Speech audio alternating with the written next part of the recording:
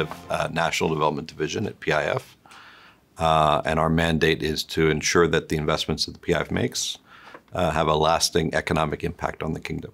It's a multi-pronged effort, not only across the kingdom and across sectors, but also over time. Because we're corporatized and because we can create operating businesses, which are essentially private sector businesses, we have the ability to partner, we have the ability to invest, we have the ability to raise debt, we have the ability to enter into joint ventures. So we have a very broad toolkit, and we use that to create companies to help our 13 priority sectors advance from where they are today, which in some cases is highly dependent upon imports, in some cases is not as efficient as it could be, or not creating enough value for customers as it could be.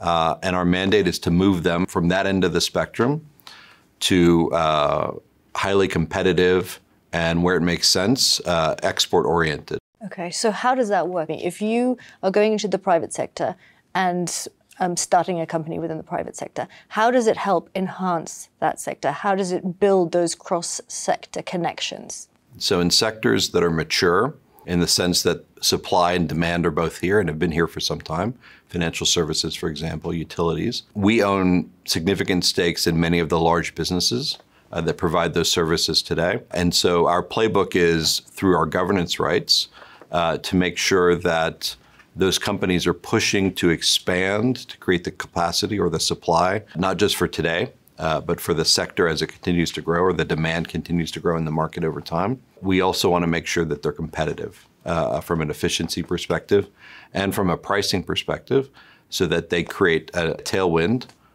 for the economy, and that they're competitive against imports. And then finally, quality and innovation are very important. So we need to meet the needs, not of yesterday's market, but of the increasingly complex demands of existing businesses and the new ones as they grow going forward.